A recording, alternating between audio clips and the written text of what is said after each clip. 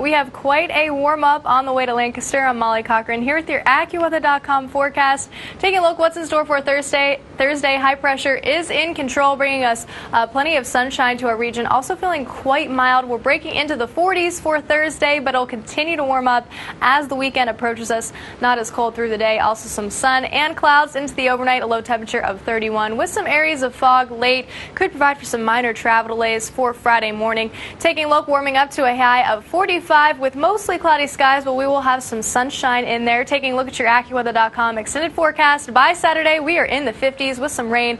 Rain continues for Sunday, but we are in the upper 60s. Definitely don't need those heavy jackets on Sunday.